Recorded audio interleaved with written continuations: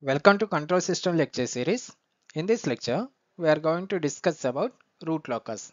This is one of the important concept in control systems. Okay, in this lecture, we are going to discuss about what is root locus and what is the procedure for constructing the root locus.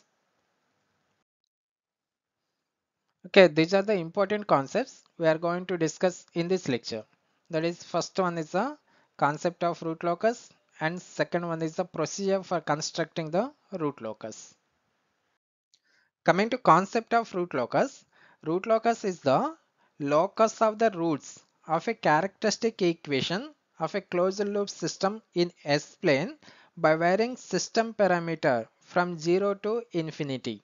That is nothing but by varying one of the system parameter from 0 to infinity, we are going to draw the locus. We are going to draw the locus of the roots of a characteristic equation in S-plane in S-plane. That is nothing but root locus.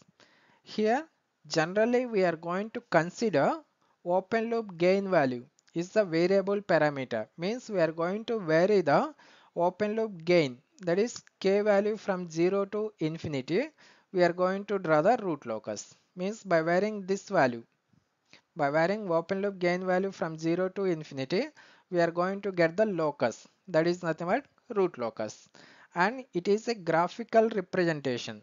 Root locus is the graphical representation for finding the absolute stability and relative stability of a system. Okay, this is the use of the root locus. Means by using root locus we can find out stability of a system, that is absolutely stable or relative stable of the system.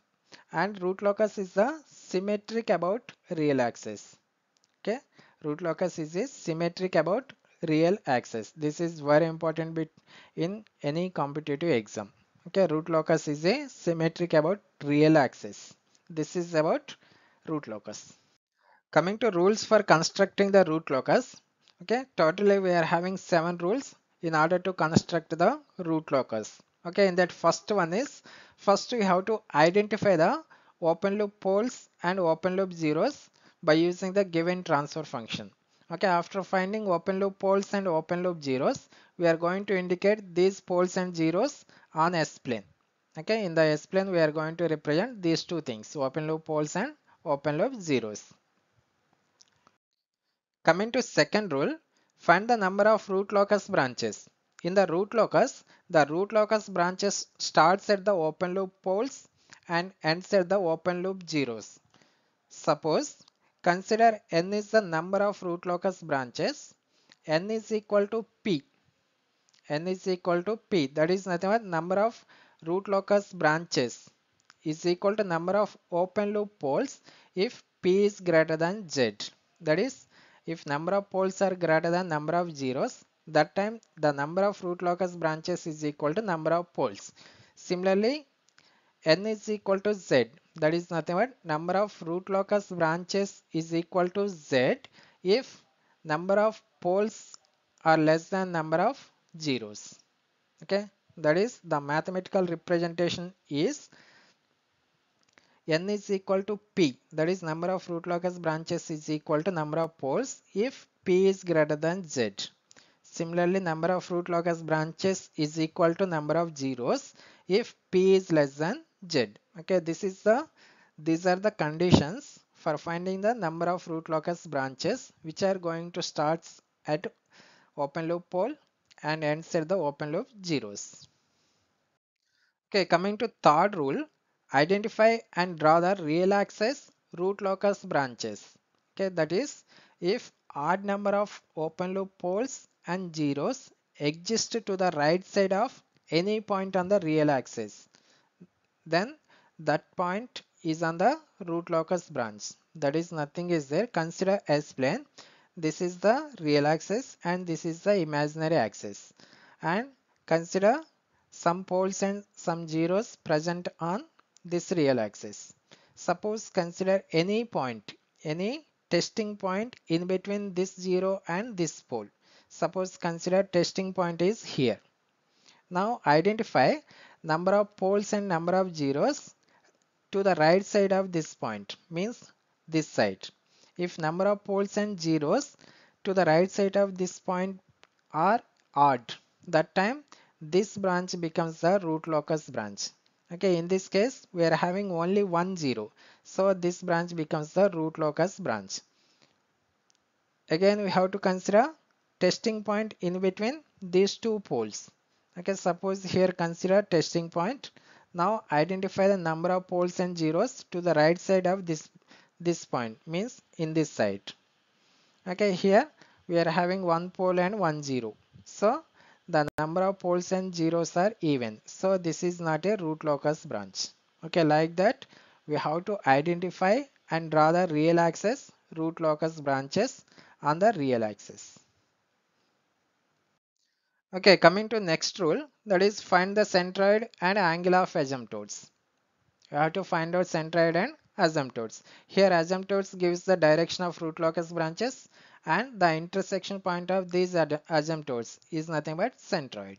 Okay, the formulas for finding the number of asymptotes are, that is p minus z. Number of asymptotes is equal to difference between number of poles and number of zeros.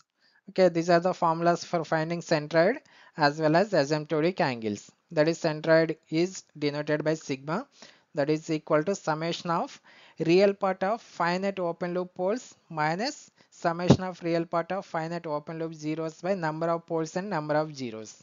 By using this formula we can find out the intersection point, that is nothing but centroid. Similarly, the formula for finding angle of asymptote is theta is equal to 2q plus 1 into 180 by number of poles minus number of zeros. Here q indicates the difference between, that is this is the range for q starting from 0, 0 to p minus z minus 1. Okay, by using these two formulas we are going to find out centroid and angle of asymptotes. Okay, coming to next rule. Okay, find out breakaway point and break-in point. Here breakaway point exists between two poles and break-in point exists between two zeros. Okay, that is if there is a real axis root locus branch between two open loop poles, then there is a concept of breakaway point. Similarly, if there is a real axis root locus branch between two open loop zeros, that time we will get the concept of break-in point. Okay, this is the process of finding breakaway point and break-in point. Okay, coming to next rule, find the angle of departure as well as angle of arrival. Okay. Here we are going to get the concept of angle of departure and angle of arrival due to the presence of complex conjugate poles and zeros. Complex conjugate poles and zeros. If complex conjugate poles are present, that time we are going to get the angle of departure. If complex conjugate zeros are present, that time we are going to get the angle of arrival concepts. That is angle of departure and angle of arrival can be calculated at complex conjugate open loop poles and complex conjugate open loop zeros respectively. Okay, that is the formula for finding angle of departure. Pi d is given as pi d is equal to 180 minus pi. Similarly, the formula for angle of arrival pi a is equal to 180 plus pi. Here pi a is the representation of angle of arrival, pi d is the representation of angle of departure. Here we have to find out this pi value. The formula for finding this pi value is equal to summation of angle due to all remaining poles minus summation of angle due to all remaining zeros. Okay, with respect to remaining poles and remaining zeros, we are going to find out the pi value. After finding pi, we have to substitute in these two formulae, angle of departure and angle of arrival. Then we are going to get these values, angle of departure value and angle of arrival values. Okay, coming to last rule while constructing the root locus, that is find the intersection points of the root locus branches with an imaginary axis. Means here root locus branches may cross the imaginary axis on the S plane. Okay, this is our imaginary axis. Okay, root locus branches may cross this imaginary axis. Now we are going to find out this crossing point, that is nothing but intersection point. Okay, for calculating the intersection point, we are going to consider the Routh RH criteria. That is Routh array is nothing but RH criteria. Okay, by considering Routh Routh Orwis criteria, we are going to consider the auxiliary equation. Okay, by using this auxiliary equation, we are going to find out the S value. This S value indicates the imaginary value. That is, S is nothing but j omega. Here imaginary axis is nothing but j omega axis. Okay, from this S value, we are going to get one value. That value represents the intersection point with imaginary axis. Okay, this is the process for drawing the root locus for any type of system in order to find out the relative stability and absolute stability. In the coming tutorial, we are going to discuss about problems by using these rules, or we are going to construct the root locus for different types of systems.